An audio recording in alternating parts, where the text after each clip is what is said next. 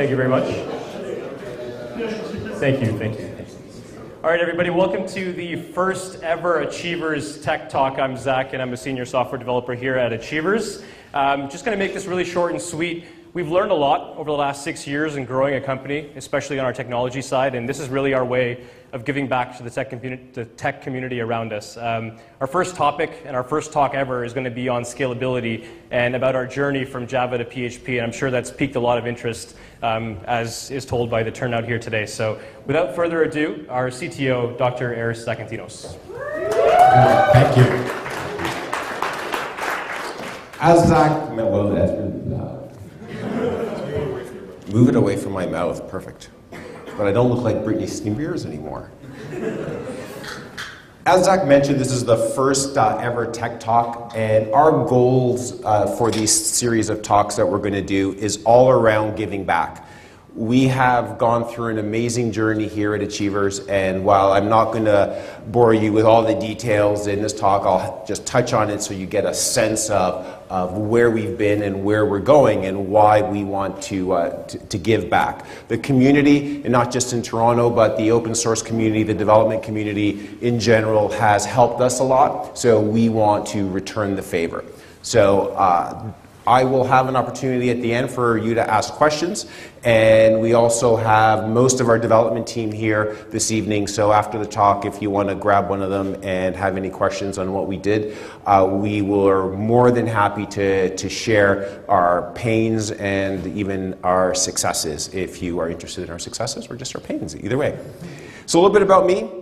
I joined Achievers in June of 2009.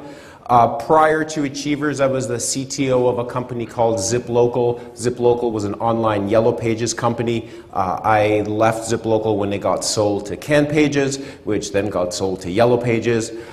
When I left ZipLocal, we were hitting just over 1 million unique visitors on the site. When I started at ZipLocal, about a year and a half to 2 years before that, we were in the 300,000 unique visitors a month. So I've spent about 7 years worrying about scalability. How do you grow a technology team? How do you grow an infrastructure to get to a point where it can meet the objectives of the business? My academic background, it's boring, I just threw it up there so that you guys know. I have a PhD from the University of Toronto. I did postdoctoral work at Cambridge University in the UK. I was the Naval Research Labs postdoctoral fellow of secure systems there, and I have some totally awesome stories around what our military can and can't do. It's actually quite cool. Maybe another talk. So what are our goals? Goals here are very easy. We want to help you not make the same mistakes that we made. As we will see, there's a lot to scalability. There's a lot to think about. We went down some blind alleys. We tried a bunch of things that worked, tried a bunch of things that really didn't work. We want to just share with you. Are you going to get all the answers that you've ever wanted about how to scale an infrastructure tonight? I hope so, but I doubt it. This is just the beginning. We could spend hours talking about this topic. But what we wanted to do was give you a flavor of where we've been and where we are going.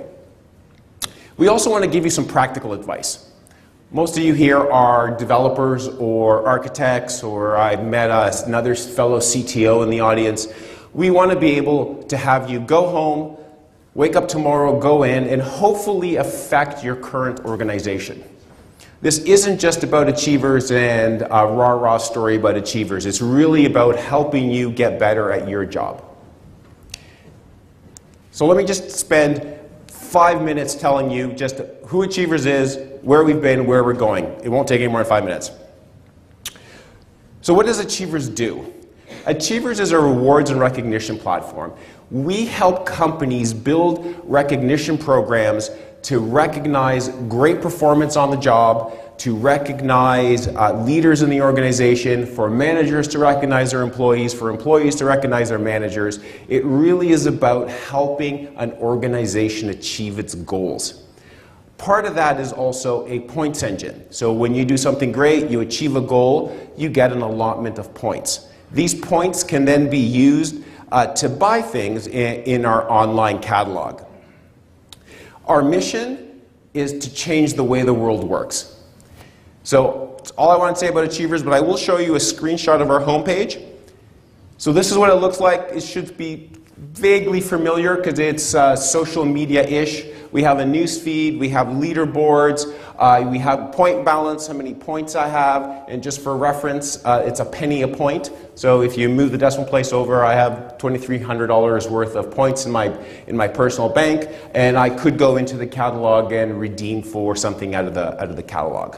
Okay, so let's start. That's it. No more about Achievers. We'll talk technology for the rest of the talk. So let's start with some definitions. So when I say certain words, I want to make sure that we all agree on what those words mean. First, performance. So what is performance? Performance is a measure of how fast something happens. So when you say something is performing, you typically mean that it's going really quickly. And when you say something is not performing, you typically mean that it's going really slow. Scalability. Scalability is not performance. Scalability is the ability to handle a growing workload. The two are obviously related, but it is critical when you're looking at this that scalability is not the same as performance. You can construct a hyper-performing system that can't scale to save its life. And you can construct a system that can't perform and nobody would ever want to use, but scales like a dream. They are not the same thing. Now I want to address one of the religious topics. So let me show of hands in your day job. Are you a Java developer? A few? PHP developer? Right. Good chunk. .NET, a bunch of .NET people. We have a mixture. So I see this question posed every once in a while on whether it's Stack Overflow or somebody writes a blog, and it's which language scales the best? Languages don't scale. They don't. To say a language scales is to not understand what scalability is. So if you ever find yourself in a discussion and the person says language X doesn't scale, I would just walk away. It's not a conversation you can win because you are not talking about scalability. You are talking about personal preference. You are talking about what the person knows. You are talking about biases. You are not talking about scalability. Now, there are benefits to languages and there are drawbacks, and we'll talk about some of those. But there is more. There is more to scalability. If all you were worried about was performance and scalability, as a CTO, VP engineering, lead architect, even a developer, you're not worrying about enough things. It's also important to understand, how does your team grow? You all want to work for successful companies. I'm sure most of you do work for successful companies. When I started, we had 4 developers. We currently have 18 developers, and we're looking to hire 12 developers by the end of September. We are growing.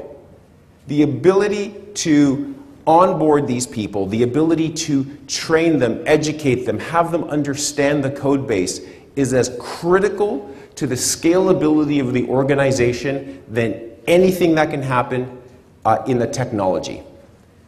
It's not enough to have great technology if nobody understands it. So let's talk a little bit about our SaaS platform. So what is it?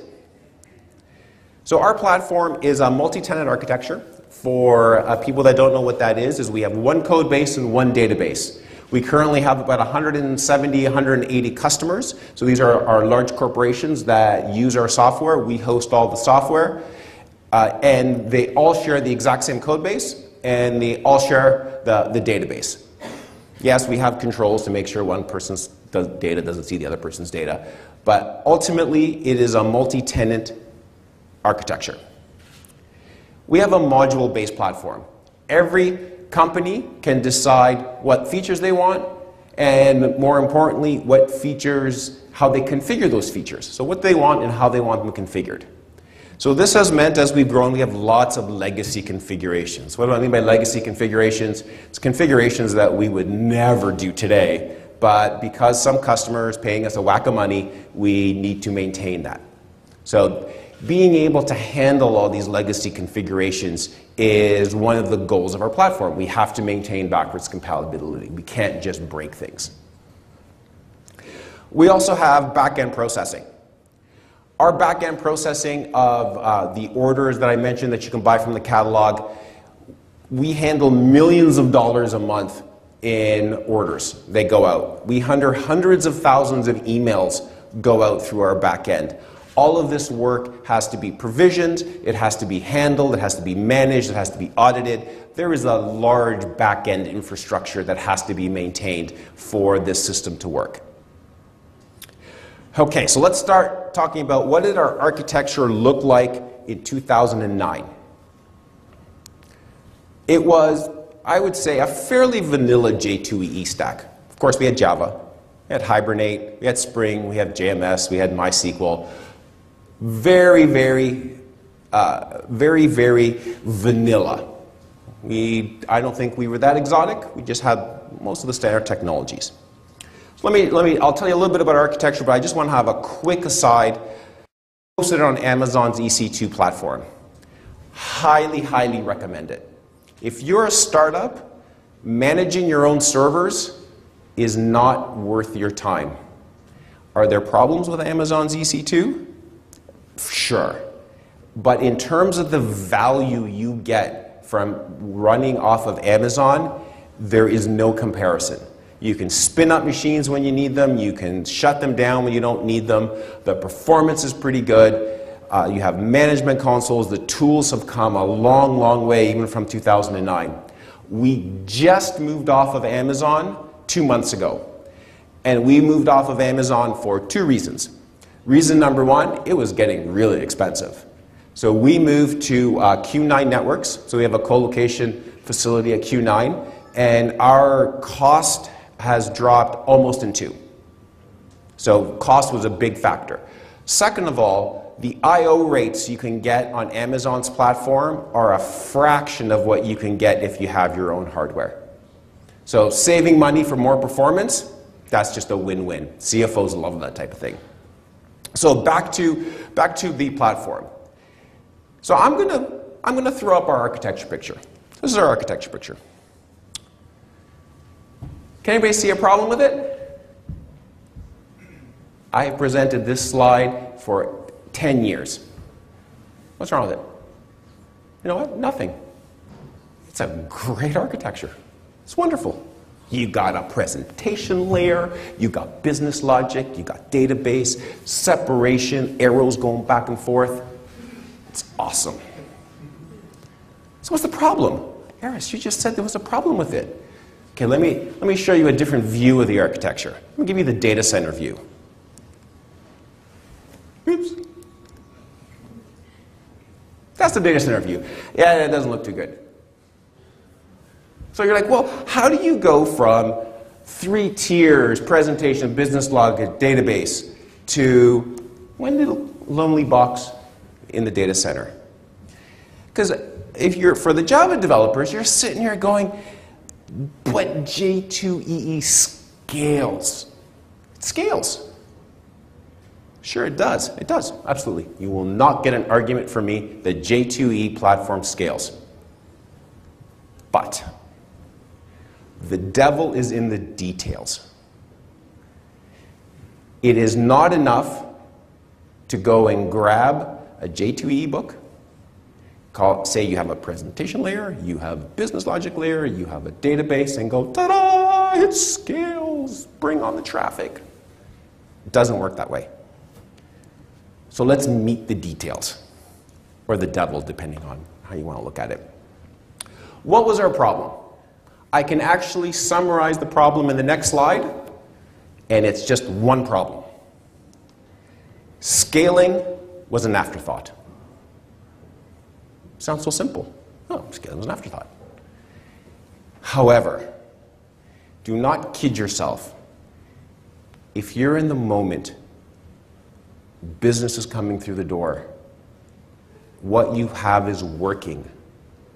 Unless you force yourself to take a step back and think about what's going to happen in the next 12, 24, 36 months, you do not worry about it. You don't. And this is the same issue that I have seen in a bunch of companies that I've been in.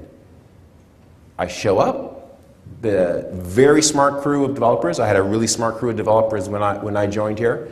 You ask them to draw an architecture, and they give you the first picture. And then you're like, okay, well, how are you going to scale it? And they're like, well, we have 3 tiers. Yeah, but if you haven't thought about those tiers, what does that mean? You have a problem. So by the end, we were on the largest EC2 instance money could buy. If we had money, we had $24 million in the bank, we would buy more. We were stuck. We could not grow anymore. You cannot retrofit scalability. You cannot. You can try, and I can assure you that you will fail. And it's not that you're going to fail because, Aris, he's up there, he's saying he's going to fail, so I shouldn't even try. You should think about it. And you should think about it because the problem is very deep in your code. It's about the design decisions you made. It's about the little things. It's about the stuff that developers do every day. It is not about what the CTO has drawn on his whiteboard or what the lead architect has put on their whiteboard. That is not enough. It's about the decisions that the developer who's developing at 3 in the morning in front of the computer, it's those decisions that are going to make or break your scalability. It's going to make or break your company. And unless you have the right design philosophy, the right way of thinking about the problem, I believe you will not succeed. So what are the issues? It's only about 3 or 4 of them. So I'm going to tell you what those are. Hopefully that when I go through them, you will not see your own company in any of these. But if you do, hopefully I'll give you some ideas on what you can do. First one is complexity. What's the problem with complexity? So let me define how I think of complexity. It's the title of this slide. Who doesn't like magic? I love magic. When I came here, we had, as I said, Java platform, and for the people that aren't familiar with AOP, aspect-oriented programming, it's the ability to insert hooks into your code to be executed before or after any given function. Okay, that's the simplest way of describing it. And the way you define those is you have a file that says, if the function signature matches this expression, then execute this code before the function, or execute this code after the function. Okay. As an academic, AOP is brilliant. It is totally cool. If you don't know about AOP, I actually suggest you go read about AOP. It will change the way you view development as an academic exercise. As a CTO, gave me heartburn. Talk about the heartburn in a bit. The other problem, I call it, there's a pattern for that. It was the development team, to their credit, was trying to get better. And they were trying to get better by reading about design, reading through books, reading about blogs, reading about patterns. And patterns are something that every developer needs to know. But the number of times in my career where I've been in the office and we're going through a design, I said, oh, that's clearly the visitor pattern, or that's clearly a singleton pattern, I could probably count on 2 fingers. It's great to think about it. It's great to understand how you use it. But it's not a game. It's not, oh, let's see if we can put a pattern in here. It's about solving a problem. And if the pattern solves the problem, use it. But I'm willing to bet you that there's always something that's just a little bit off, and that little bit off is what's going to kill you. So the development team used patterns everywhere. So it actually was pretty easy to read the code because you go, oh, they're using the visitor pattern here. And then you take a step back and go, well, why would they do that? A simple for loop would have been fine. Do not gravitate to complexity. And we'll talk about why in about 3 slides. The other one is an overly complex object model. Object models are great. If you're not using objects to think about your code, that's a problem. However, if it gets to a point that exactly one developer in your organization understands it, you've gone too far. We had our access control system. I can honestly say, so I have a PhD in computer security, I've done postdoctoral work in computer security, I've looked at government security models, I have seen it all. Our security model was the most flexible, the most robust, the most Swiss Army knife security model I have ever seen in my career. And exactly one human being on this planet could tell you how it worked. It was so complicated. That is a problem. Okay, so let's talk about why complexity is bad. Number one, this is the analogy that I gave to my developers. This is like day 3. It's 2 o'clock in the morning. The CEO calls me. Production is down. We're losing millions a minute. What are you doing? I wake up. I open up my computer. Oh, we have a nice stack trace. I'll go to the line of code. I'll comment it out. We'll deal with it in the morning. I don't understand what I'm doing. I'm looking at this code. There is magic. Functions are being called that I can't see.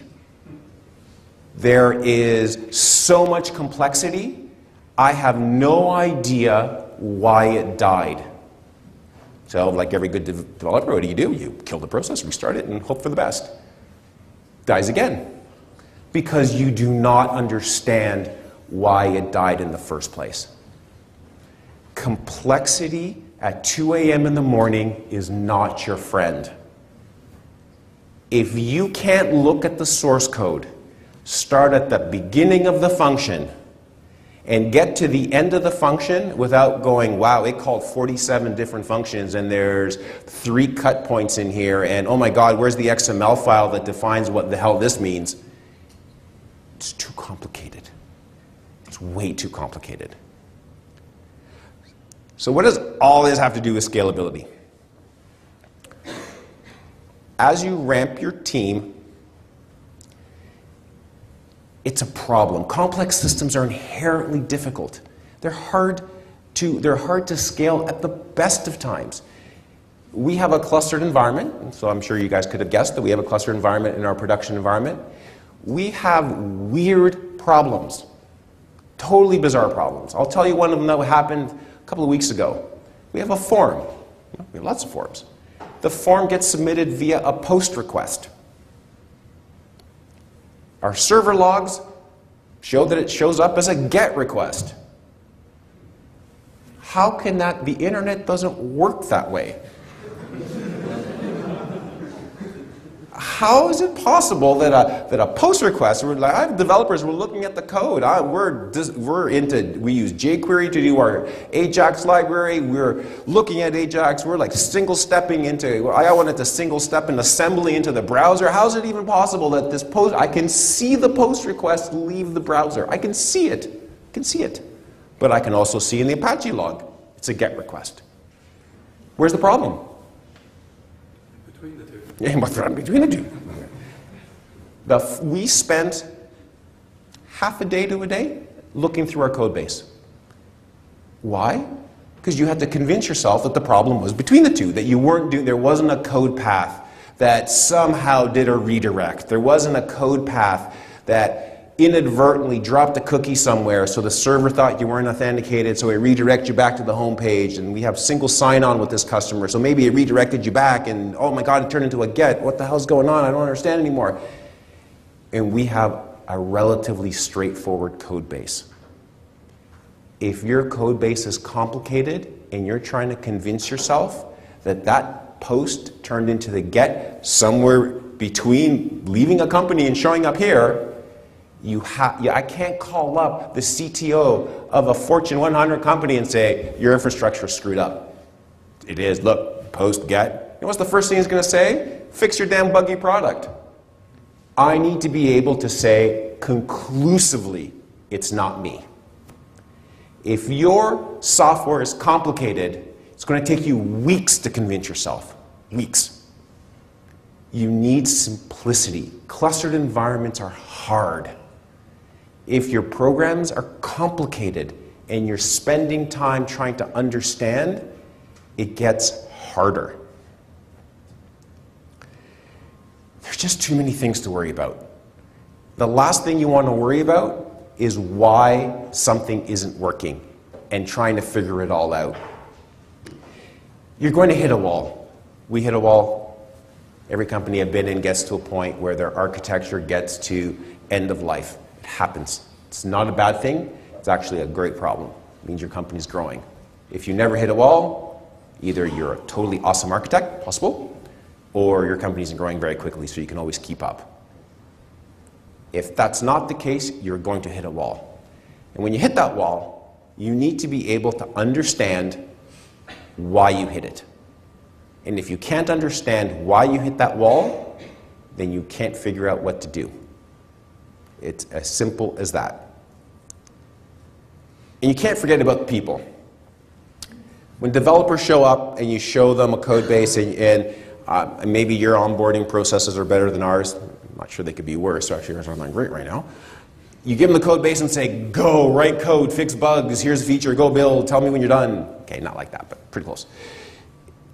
If they can't pick up the code base and understand it, they can't be productive. And if they can't be productive, they're not adding value. If they're not adding value, they're not finishing features. If they're not finishing features, customers get mad. Customers get mad, CEO hears about it, you get fired. You have to ensure that the people can easily understand. And my final thought on complexity, complexity always increases over time. I have yet to work on a system where, as we write code, the system gets less complicated. That would be a pretty amazing system. I haven't seen one yet. If you start at so much complexity that nobody understands, where do you go from there? You go into Never Never Land, where you're just hoping that nothing ever breaks because nobody can ever fix it. So let me share with you an observation. So I don't have concrete data for this next slide, but here's an observation. My observation is, the more junior you are, the more you like complexity.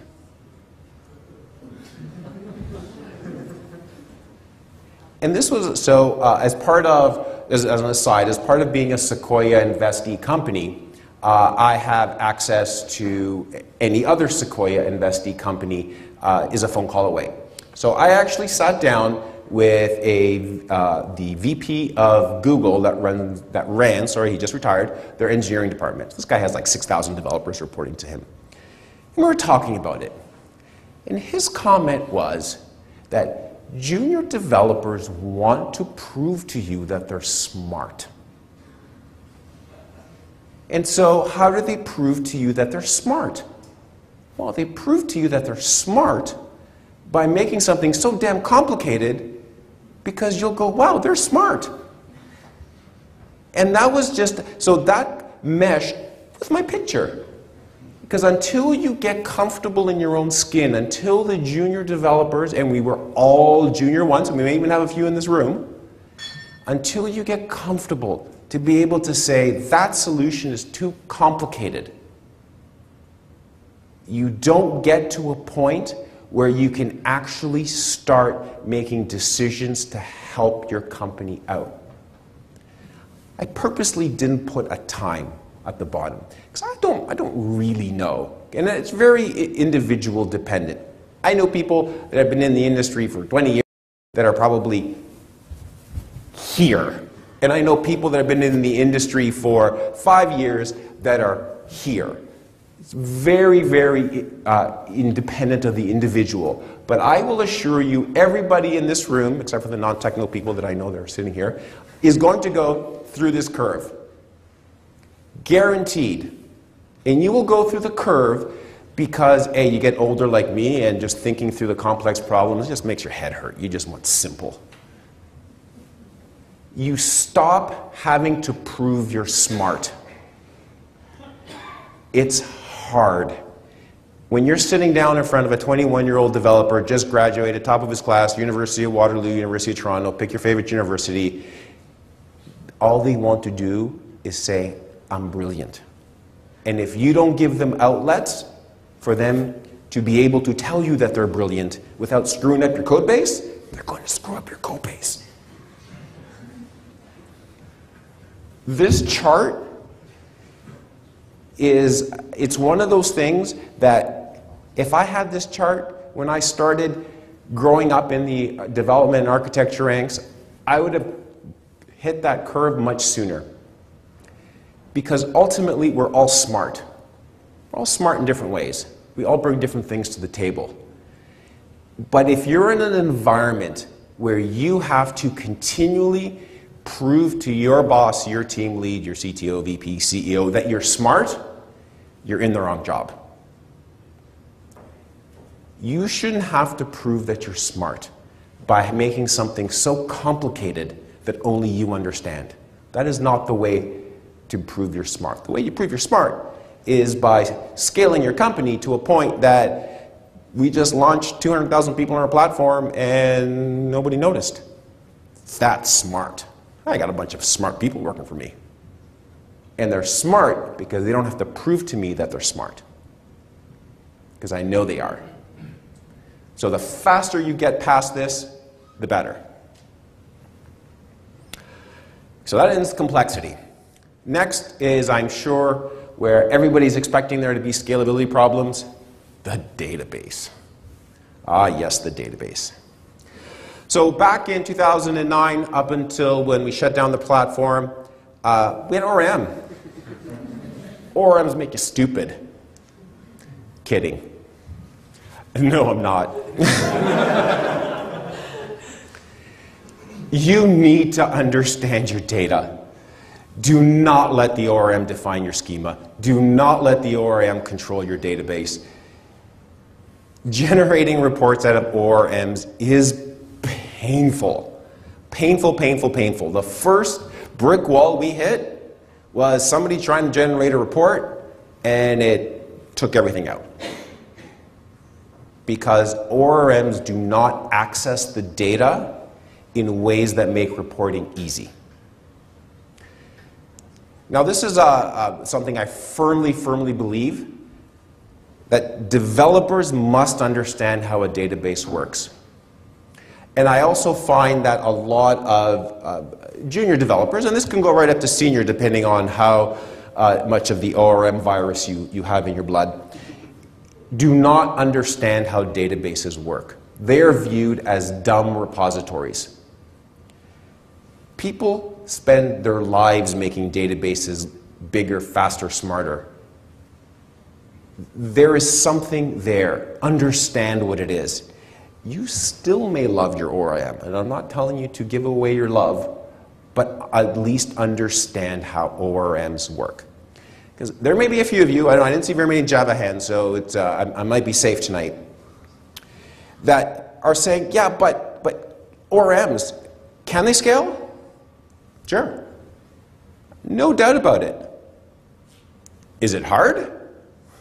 Oh yeah. I did a quick Google. Just quick Google, how do you scale Hibernate? Right, we were using Hibernate, how do you Hibernate? Number one, number two answer was something from Stack Overflow. And this was the quote. And I quote, "A good ORM will provide plenty of hooks that allow you to optimize quite a bit. You just need to spend some time learning it." Awesome. That's all. I just got to spend some time learning it. This is wonderful. Scenario time. Your system runs into a brick wall. Your customers are complaining. They're bitching at your CEO's in the CTO's office. You can hear them yelling. The VP engineering is in the corner, curled up. He's in a ball. They come out. They're all looking at you, and they're saying, how do we scale this? What do we do? Well, it's obvious. All we need to do is just learn all the hooks. What? That doesn't make any sense to me. If you don't know how you're going to scale your ORM system today, why did you start with it? Why? Ignorance. Why? And you started with it because, well, it kind of like it goes fast and I can write code quickly and it's wonderful. You just got to learn it. I haven't met a CEO that has patience yet. And if you tell your CEO, I need to take a course. It's a 3-day course. It's on Hibernate. It's actually Hibernate level 1. I'm just going to be a junior Hibernate guy. But there's an intermediate and senior. Don't worry. 6 months, I'm going to be a Java certified Hibernate Guru Master Ninja. We'll get scaling nailed then. Yeah, I'm pretty sure you're going to be looking for work. I had one person, this last quote, 100% true. I'm in there, I'm going, this isn't going to scale. We can't scale with Hibernate. The way you've built it, it's impossible. It's like, I get the hooks. Nobody in this company knows. I can't hire anybody. Straight-faced. We just have to write the ORM into a new version of the ORM that solves all our scalability problems. Are you kidding me? I'm going to change one problem for a different flavor of the same problem? Can you make it work? Yeah, of course you can. Have people made it work? Of course they have. Can you make it work? I'm betting against you. It's the old line, somebody has to win the lottery. Except that person is not you. You can do it. I'm not saying if you are in a company that uses an RM and you're sitting there and you're about to throw something at me, don't throw it at me. It's a little bit tongue-in-cheek, but it is, I'm being very, very serious. If you are working with ORM technology today, and you do not understand today how you're going to scale when your load on your database goes up by a factor of 10, I would stop what you're doing and figure that out first. Because when you need to figure it out, you are not going to have the time. So you need to know your database.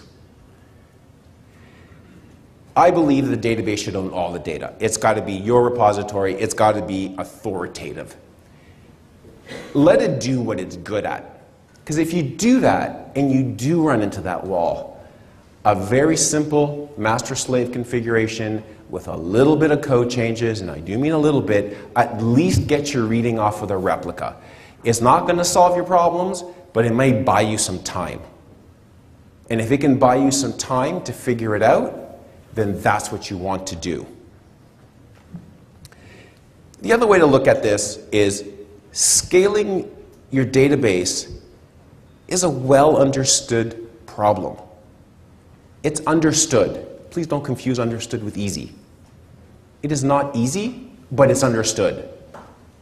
And there's only, I'm going to say, 5 different ways of doing it. I can't name all 5 because I can only think of 2 right now, but there's not that many. But you can go online tonight, type in scaling MySQL database. And I'm willing to bet you'll have 10 awesome articles that will tell you everything you need to know about how to scale your database. Didn't say it was easy, I said you'll know how to do it. That is totally different than typing in scaling Hibernate. Good luck on that one. So let's talk about sessions. So server-side sessions are great. They're very developer-friendly. But if you store server-side sessions, you only have 2 choices to scale. 2, exactly 2. Session replication and sticky sessions. Session replication is yuck. If this is your preferred route to scaling, yuck. This will work with 2 machines, 3 machines, maybe 4, maybe 5. Okay, I'll give you 10. You won't get to 10, but I'll give you 10. What happens when we need that 11th one? This doesn't work. Session replication is very chatty on the network. And chatty on the network means under times of heavy load, what happens to your network traffic? It goes up. It goes up pretty fast. So what ends up happening for your users?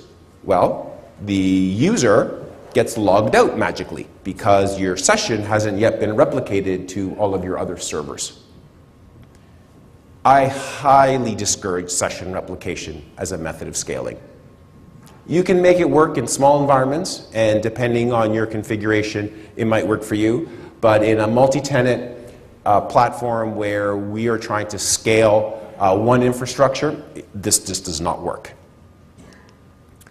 Sticky sessions. So this is the other alternative.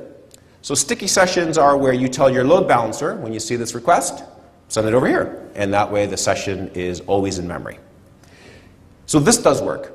I've used this in the past. It does have some not great properties. One property is that if the machine fails, everybody that was logged into that machine has now been logged out. So you get a little bit of a bad user experience. But you need to be very careful when you're configuring your load balancer. Or you will have all the IP addresses of one company will go to one server. So you actually then do not get any benefits, because for us, we have 160 companies. They come out of 160 IP addresses because everybody proxies their corporate data, which means that one company, so CVS Caremark, 200,000 employees, would hit one server. That server isn't going to make it. So be careful. One of the funny stories I had 2 jobs ago, we had sticky sessions. We had a customer for it was probably maybe days, could even have been a week. He's like, your site is down. We'd go on, no it's not. You're stupid, must be your internet connection, using dial-up, like what's the problem? Well, did we all forget that we had sticky sessions? They were hitting a server that actually was down. Our corporate address was actually hitting a server that actually was up. So when we actually tried to do anything, it worked. None of our monitoring tools picked it up because our monitoring tools said the machine was up, and really it was up. It's just that the process was not being responsive. So be careful with sticky sessions. They do work. In a pinch, you can get there. That now brings me to caching. So caching is an important quality. And the problem always is when to cache. So our platform back in 2009 made extensive use of caches. Extensive. So the knee-jerk reaction is to say, well, that's a good thing. But it wasn't in our case. And so this is the downside of caching. And it wasn't because caching was used as a performance enhancement. Caching was not used as a scalability enhancement. Those two are two different things. And you need to understand the difference, or you will make the same mistakes we did. When you're caching in your application because your application can't go fast enough, that's a problem. Because now you have the equivalent of server state because your cache is holding data. So now you introduce another machine. How do you sync the states up? That's a problem. If you need to cache for performance reasons, you need to look at your architecture again. You're going to have problems scaling. So the first step is admitting you have a problem. And this is really hard. It is really hard, especially as the new guy coming in. You can talk to Zach, who was the MC up here. He was one of the original members. It's hard. You've been working on this thing for so long, and here's a new guy saying, wow, I don't get this. This is going to be a problem here. That's going to be a problem here. But you have to understand, never fall in love with your technology. If you fall in love with your technology, it's going to break your heart. It's not going to love you back. You're going to give it everything, and it's going to give you nothing. You're going to want it to be a doctor when it grows up, and it's going to drive a truck. Like, it's just, it's not going to work for you. It's hard to let go of your baby. If you view your technology and you cry when it's upset, That's a problem. You have to let go. It's just ones and zeros. If I can't walk into your company tomorrow, not that I would because you'd probably get me arrested, and I can't delete your code base and you go, yeah, I can write it better. If that's not your immediate response, you're in love with your technology. Stop that. That's bad. Because if you're in love with your technology, you can't make the hard choices. And the hard choices are what's going to separate you from your competition. The journey. So it's been a while for me to get to this next slide. Because, remember that complexity curve I showed you? You have to actually get pretty far along the complexity curve to hit this next slide. And that's what a web application is. Web application is 5 steps. And they are so simple, even the HR ladies in the back who are sitting giggling and having a great old time out there can understand these five points. Number 1, the user makes a request. You validate that request. You grab some data, you divide it by 2, 3, multiply it by 47, you put it on a web page, and you send it back to the user. That's all a web app is. No more, no less. If you can't make that go fast, that's a problem.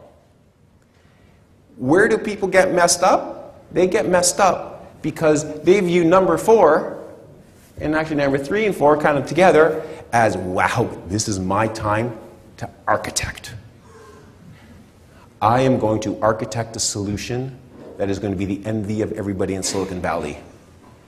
People will pay homage to my architecture. No, you're grabbing some data from a database, you're putting it in a damn web page, and you're sending it to the user. If you have that as your mentality, you will write good, scalable web applications. If you view it as more than that, you will write very complex, not so scalable web applications. So what were our guiding principles? First of all, we were starting our deployment on 3 machines. Starting. Why? Because we wanted to know if it's going to work right out of the gate or not. By starting your deployment and your production pushes on 1 machine, you can make very subtle design choices that mean you can't add the second one. So if you don't start with more than 1 machine, I suggest you're going to have more problems than if you do. And now you can sit there and go, well, why not 2? Why 3? Well, it's just one of the things that I find that you can still get away with some optimizations for 2, but as soon as you add the 3rd, you really have to think about the problem. So 3. That was going to be our minimum initial deployment. So the second one, you can argue with me one way or another, if this is just a personal preference, our servers had to be stateless. I wanted the load balancer to simply do round-robin load balancing. No sticky sessions, no cache coherence problems, nothing. I wanted them stateless. The database owns all the data. So one of the things that I personally despise about Hibernate, but one of my developers said, yeah, but you can do this, that. Okay, it's fine, I got it, is that Hibernate caches for you. As soon as you take data out of the database and cache it above the database, you end up having a whole bunch of problems around cache coherence, replication, who owns the data, who's going to update the data, how do you lock when you're doing a big transaction. Yes, they've all been solved, I get it. But if I can't understand them in 20 seconds, it's too complicated. Remember, it's 2 a.m. and I need to understand why this transaction isn't going through. I want to see begin transaction, whole bunch of SQL, end transaction. I don't want to see random stuff. Caching has to be an explicit choice. We just recently, less than a month ago actually, believe, we added memcached. I'll show you our architecture picture in a second. So memcached, for the people who don't know, is a high-performance caching engine. Why did we just add it a month ago? Because it wasn't a problem until a month ago. It was an explicit choice. We did not need caching to achieve levels of performance. We are using caching to achieve levels of scalability. always use the right tool for the right job. And I'll talk a little bit about this in a second. We don't try to force things in. If the right tool is something that's, hey, we got to go deploy some more infrastructure, we will do it, but it has to be the right tool. And finally, minimize complexity. We had a bunch of other goals. So we wanted zero downtime deployments. So yes, I know Java, you can make it work with zero downtime deployments. We never managed to figure it out. So I wanted to be able to push code to production and not have to tell anybody. Now our account managers really hate that because something bad happens and their account thinks our platform is really buggy, and I'm looking at you, Paula. Yes, but the ability to push code to production and not have to tell anybody to fix issues on the fly without taking the system down, huge win. And we also wanted to maximize developer productivity. So we came up with our target. What is our architecture? This is the equivalent of that J2E architecture that I showed you earlier. Because every scalable web property on the planet will draw you this picture. Why will I draw you this picture? Because this is how you scale a web application. So chicken and egg here. We have a load balancer out in front. We have a whole bunch of web servers. We have a Memcached cluster. We have a network attached storage device that we use as a shared file system. We have master-slave MySQL, and we have a bunch of machines for background processing. So that is our architecture. That's our architecture today. And how do we scale? It's those little dotted lines, and eventually down here our slaves will have read replicas where we have clusters of read slaves. Well understood scaling properties. And if you're interested in scalability, I don't want to say this is the gold standard because maybe somebody's come up with something better, but every property that I have seen that has high traffic that you guys would know names to has an architecture that is very similar to this.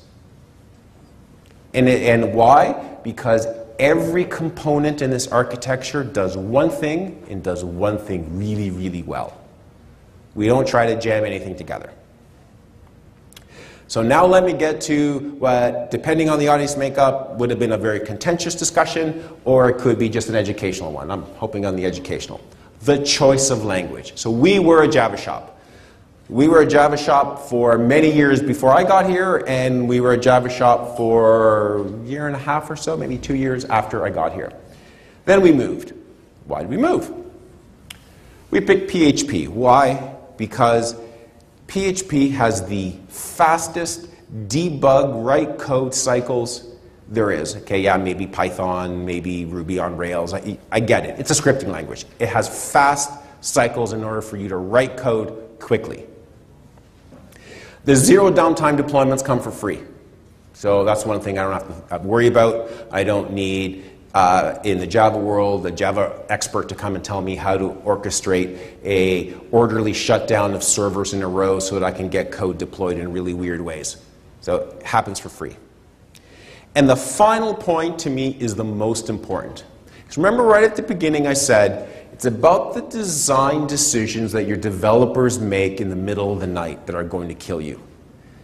In PHP, it is very difficult, I'm going to go with almost impossible unless you really try, to have server-side state. You can do it, but that one decision solves a ton of problems. So the non-PHP people in the audience are sitting there going, but doesn't PHP suck? Well, languages don't suck, only the developers that use them do. PHP isn't perfect. If you want an exhaustive list and a few rants and flame wars and a whole bunch of entertainment, just Google why PHP sucks. You can't sleep. It's great reading. But PHP doesn't scale. Really? Languages don't scale, architectures do. If you don't believe me, ask Wikipedia, ask Facebook, ask Dig. All of these companies have managed to build traffic that, unfortunately is going to be bigger than almost everybody's in this room, unless Facebook decides to go away tomorrow. If they can make it work, you can make it work. It's an interesting exercise to think of the number of PHP properties that you know of that are high growth, high performing, high traffic, and the number of Java ones? Who can give me what is the highest Java one? Who knows? The sports one? Amazon? Amazon. Right? So Amazon, they made it work. So everything I said, I never once did I say Java doesn't scale, J2E sucks. You know, we can have an interesting debate whether it does or doesn't. You can make it work. It's a question of effort.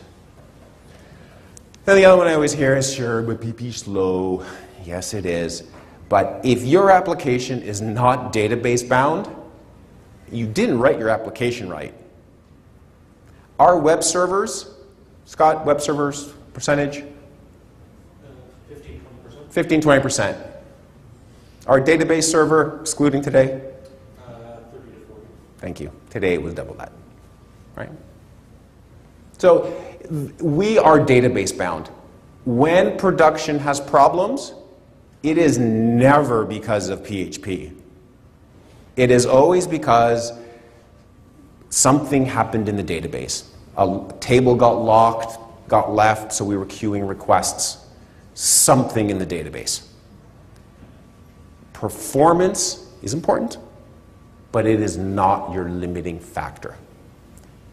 When you're the size of Facebook, yeah, it's a problem. Because getting 10% performance means you drop 10,000 servers. 10,000 servers is a lot of money. When you're our size, 10% performance buys you 1% of CPU. Whatever. Completely irrelevant. Yes, but there has to be downsides, right? Yes. PHP is arguably a screwed up language. It's a pretty hacky project. It's a pretty hacky project, right? Where it started, where it is, it's kind of stunning that some of the largest sites on the planet are using it. It has some basic flaws, but if you're aware of them, you can get around them. It is not your limiting factor. It is not going to be the reason why you fail. Coding standards are a must. Error handling, detection, reporting, handling are critical. Our plan is to do this type of talk on what we have done. But I encourage you, if you're a PHP shop, make sure you have rigid coding standards. I know for us at the beginning we didn't, and now we have to go back and clean up some of the messes that we made. Okay? It's a mistake that we made. And one of our favorite religious wars is, where should brackets go? Oh, we don't want to start that one. We could easily spend hours on where brackets should go. The next question, once you pick a language, is picking a framework. We use CodeIgniter. We use CodeIgniter simply because it's understandable. You can look at the source code, and in a couple hours, you will understand every line of that code. But it's a standard MVC MVC framework. It follows the open-close principle. It's infinitely extensible without having to modify any of the source code. And as long as you know PHP, you need to know nothing else to use CodeIgniter. When I look at Java, you can know Java, you know a little bit more before you start writing servlets and servlet containers. You need to understand the whole Java ecosystem. Find .NET's a little bit better, but it's still similar. You need to get your head wrapped around a lot of stuff before you start writing those applications. Once again, lots of people do it. I'm not saying that's a bad thing. I'm just saying it is an issue, and you just need to be aware of it. Using the right tool for the right job. So it's kind of funny how this one is kind of weird. I've been in lots of places where we argue who should serve static content. And it always comes down to, well, static content is static. Let the web server do it. Now, when you're using a Java platform, sometimes it is easier to let Java, or not, it's not Java serving it up, it's a servlet container serving it up. It's not the right tool. Because if you have Apache serve up your static content, you can move all your static content off of your main dynamic pages, stick them in a corner somewhere, have a nice clustered environment, high performance, and it's serving out static content. So just put your content in the right places. We have a network-attached storage device that's actually fiber connected, so we have nice bandwidth to our boxes. If you're on EC2, you obviously can't do this, even though I'm sure that Amazon probably does have fiber connected storage. And this is because we wanted a shared file system. So we have a network-attached storage device. It is redundant, and it allows us to have known places in the file system where we can put things. So we don't have to continually query the database to find out where a file is. We know where the file path is. We just go grab it. And we have background boxes. Back in the old platform, we would run all our background processing on our web server box. Remember, we had only one web server box. So just moving all of the background jobs onto other machines, even that bought us more performance and more scalability because it allows us to control things in a completely different way. So what problem did we face? We had 120 customers. We had to migrate them to the new infrastructure. So how did we do that? And this is actually, I'm very proud of what we did here because to our customers, they did not know what we were doing. So the migration process. Step one is we wrote a servlet that passed requests off to PHP. So we actually had another instance over here. Request would hit the Java controller. We would forward the request off to PHP. PHP would generate the page, and it would come back out. That allowed us to continue developing features, but have it appear in the old platform. So I don't remember which one of the developers came up with this idea. Brilliant idea. It allowed us the time to figure out what we should do, how we should do it. It just bought us breathing room. The second step was we had to start migrating customers to a new platform. So the way we'd handle that is we put a proxy server, remember that one box? We put a proxy server right in front of it, and as the request came in, we would farm it off to the old platform or to the new platform, depending on if you were on the old or new platforms. So this, once again, allowed us, it bought us time. As we migrated customers, we tried to migrate customers that had the feature sets that we'd had developed in the new platform and not the feature sets that we didn't. In hindsight, in retrospect, looking back, I can think of 20 things I would do differently. But at the time, it actually helped us and bought us a lot. So what was the setup? We had HA Proxy. HA Proxy is a wonderful tool. I'll talk about it in a second. And it separated the requests into the old Express platform and our new Achievers platform, and they both use the same database. So that allows us to pick up a program, client of ours, from the old platform, configure HA Proxy, and it'll flip over to the Achievers platform.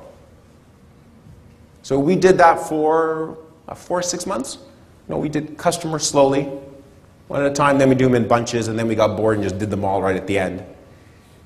But it allowed us the time and flexibility to do what we needed to do while keeping our customers happy.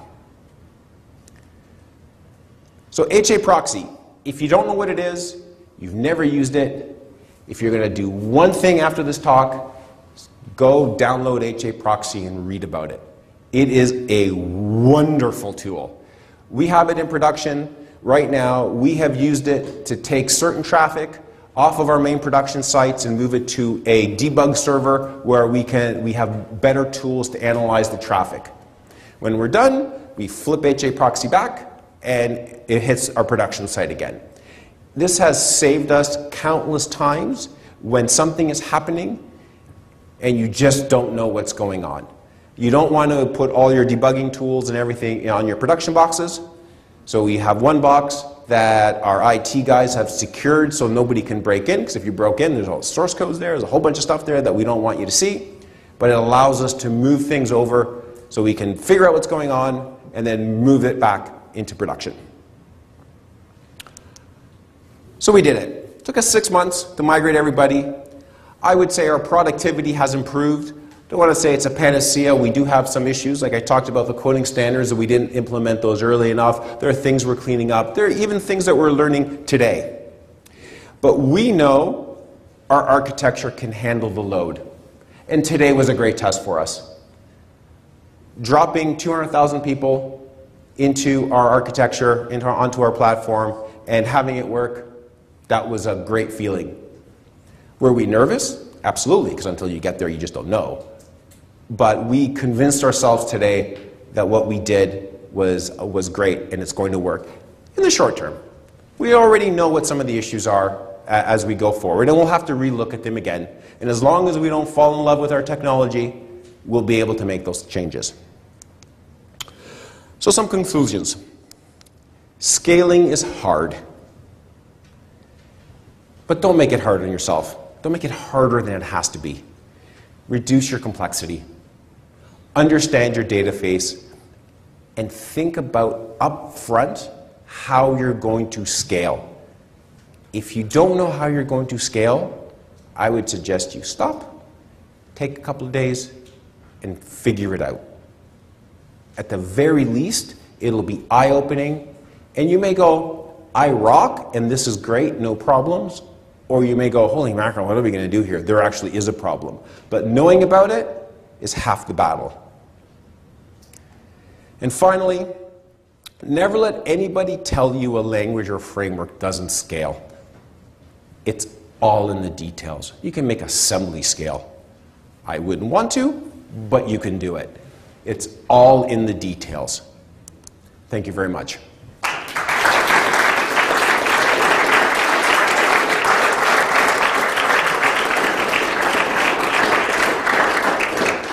So we have a couple of minutes for questions. If anybody has any questions for me now, otherwise I'll be mingling and asking. You can ask me questions after. So, Zach, Mark. Okay. Yeah. My question is, how do you plan to scale database rights? It's a great question. So the question was, how do we plan to scale database rights? So right now, our read-to-write ratio, I haven't looked at it in a while, but I would say it's probably 100 to 1. So database rights are not a problem in the short term.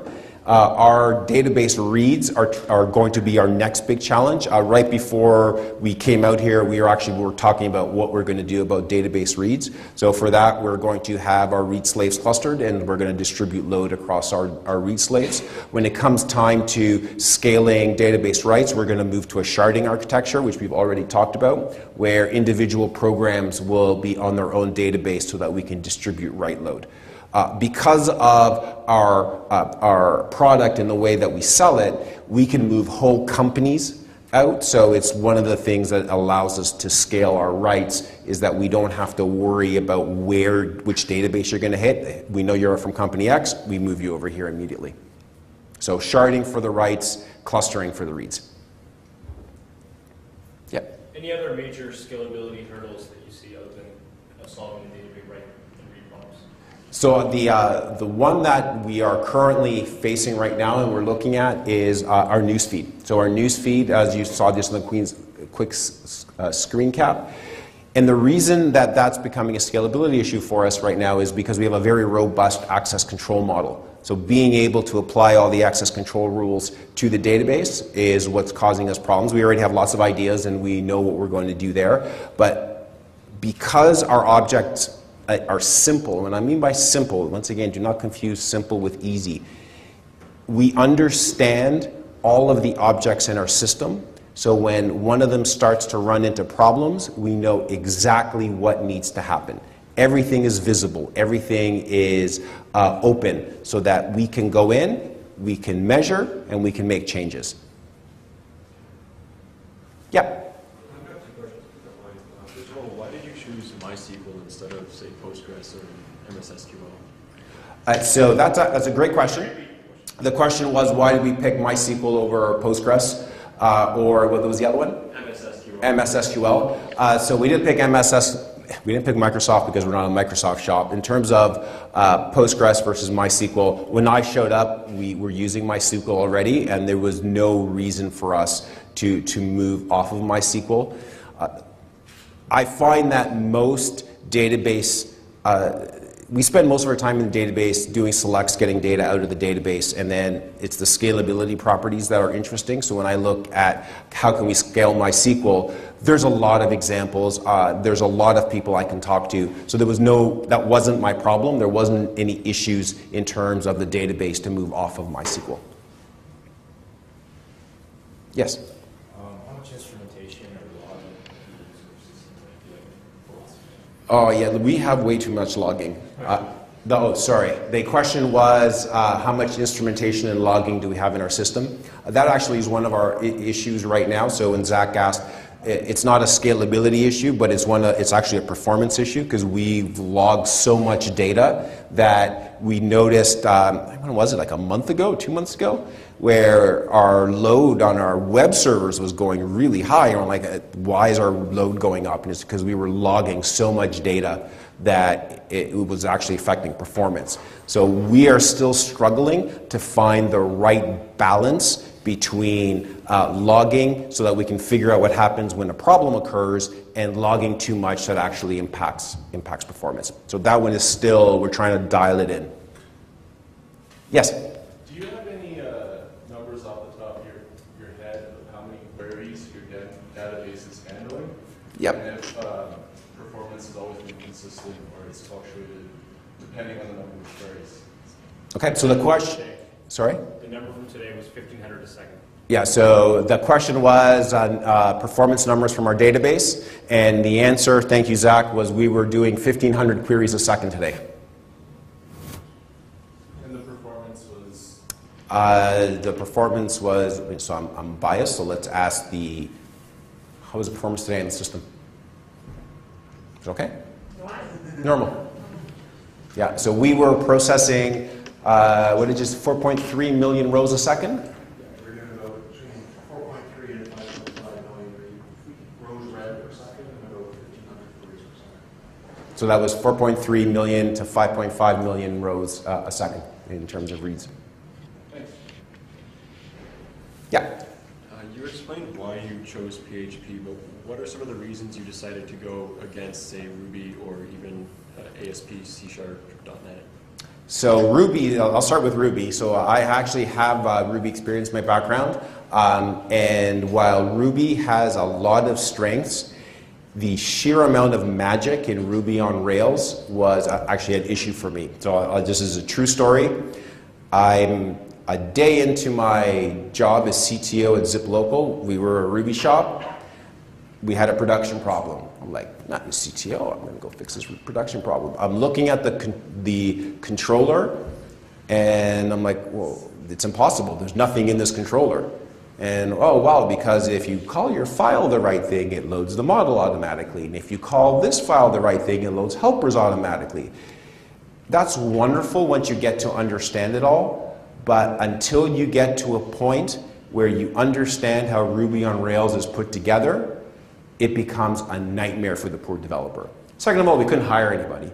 Hiring Ruby developers, so I would interview people. It would be, I'd say, well, okay, you're a Ruby developer. Yeah, anyway, yeah, give me your experience. Well, I read a book. I'm not a Ruby developer, it's a guy who read a book. So hiring Ruby developers was the #1 reason we actually moved away from Ruby. And I didn't even consider it to go from PHP. C#, it was just too much of a mind shift for the organization where we were at. Like, it was hard enough to get people to think that PHP was a viable language.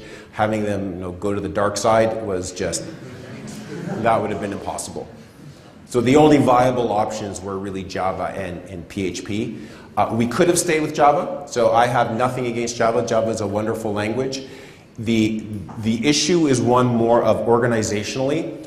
If you have a code base and you're under time pressure, you're tempted to go back and grab something from that code base. And I wanted a clear break of the way that code was put together. And so the only way to get that clear break was to actually go to a different language. There was a question, yeah? Does your application have any scenarios where you might need transactional integrity across a series of HTTP transactions where you necessarily can't share state? Did you have a strategy for dealing with that? So I actually don't think we do. Oh, so the question was, do we have any scenarios where we needed transactional integrity across a series of HTTP transactions? Can't think of any. You guys think of, I don't think we have any.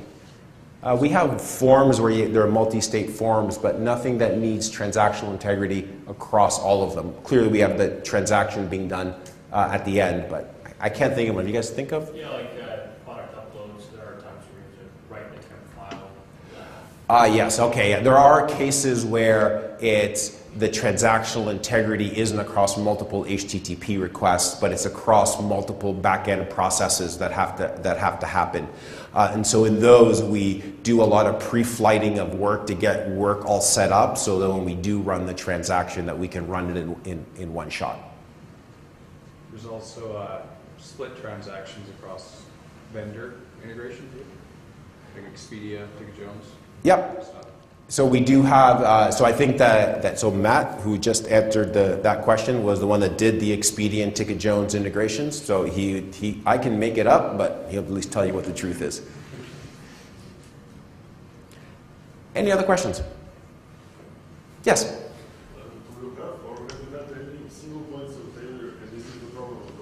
So we currently, let me think, do not have any single points of failure. Scott? Good answer. We do not have any single points of failure. Yeah. So Q9 actually gives us 2 redundant network connections that are plugged into 2 switches or 2 firewalls, right? And then everything behind it has redundancy. So we have no single points of failure. That's how it was built. I was just testing. Yeah. What about your MySQL database? In terms of, Single point of failure. so we do have read slave. So we have master slave set up and we can fail over to the slave. So slave leg isn't an issue for it? So almost instantaneous. Yes? You mentioned you're sending a large amount of emails. Is this something you're doing in-house or with a third party? So the question was, we're sending a lot of emails. Do we do it in-house or do we use a third party? We do everything in-house. So we have our own mail queue processing that happens, and we drain the queues as fast as they get filled. Yes? One of the benefits of Amazon is that it has those, simple queuing service and email sending service. Did you use any of those, and you have to build your own afterward? And what's wrong with that? Great question. So one of the issues, I'm going to answer it slightly differently. So one of the issues that we had with Amazon and our customer base, so this may not be an issue for your customer base, but one of the issues that we had with our customer base is security around data. Our customers wanted assurances that their data was protected. It was hard enough to get them to understand that we were using a cloud infrastructure. I was on conference calls with, they will remain nameless, for hours and a half trying to explain that we actually didn't know where our server was. And that was one of those concepts that was so foreign that it took me an hour and a half to get them to the point where they kind of sort of almost understood that we didn't know where that server was. For me to then to turn around and tell them that, yeah, we don't know where their data is, that was a non-starter. And so security was one of the primary drivers for us even considering leaving Amazon. So that was kind of like, hey, security is a big issue. It's costing us a lot. We get more performance. Those were kind of the trifecta for us to actually move off of Amazon.